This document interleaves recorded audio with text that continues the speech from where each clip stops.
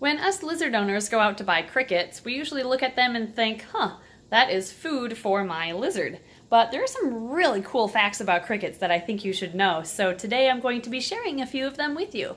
I'll be teaching you how to tell the gender of a cricket just by a quick glance.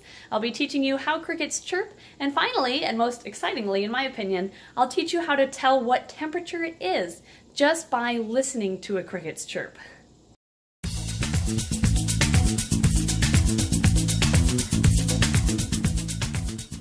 Despite what some people might think, in that it's their wings, and if they have them, they're males, that's not true.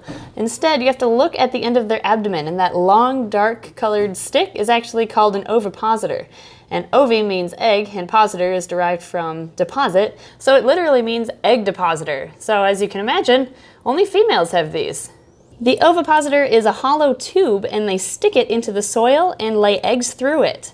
To compare, here is a male. They still have the two prongs near the end of their abdomen, but they do not have the ovipositor in between them, and that would extend out further anyway, so that's how you can tell that this is a boy. Now, only the male crickets will chirp to attract the females, so if you're easily annoyed by chirping crickets, just ask for females. Not every pet store is going to pick out the females for you, but if you're nice and you only want like 6 or so, they'll probably do it.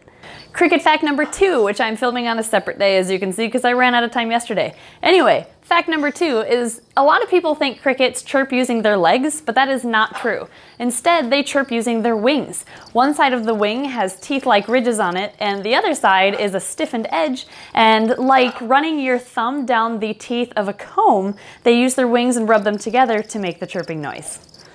One more cool cricket fact for you. Did you know you can determine the temperature it is outside just by listening to the crickets chirp? First, count how many chirps you hear in 15 seconds, and then add that to 37, and the end number is the temperature in Fahrenheit that it is where that cricket is. So as you can imagine, as the temperature goes up, the cricket chirps more frequently. Try it at home. You'll find that it's surprisingly accurate.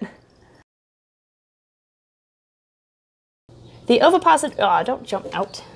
Nope, nope, nope, nope. Really, crickets? There is one annoying cricket that found his way underneath the dishwasher, and there's no way I'm gonna be able to get him.